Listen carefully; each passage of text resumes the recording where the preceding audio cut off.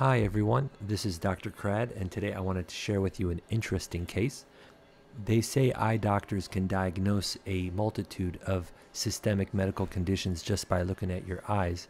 In today's eye exam, you can figure out that the patient has a pet and even what color it is.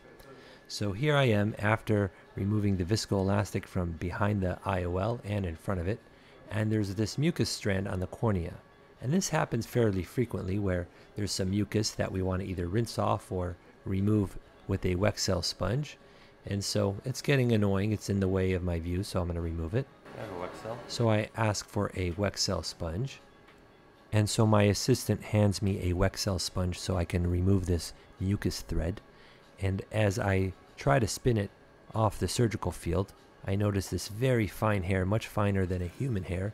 You can see the patient's eyelashes on the left are much bigger than this. Then ask for some forceps. Forceps. And so at this point, it's very clear what it is. Nancy, you have any pets? What kind of pets you have? A cat. What color is the cat?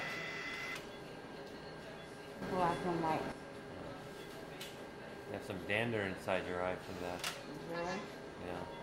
Fortunately, the patient did great. No infection. Thanks for watching.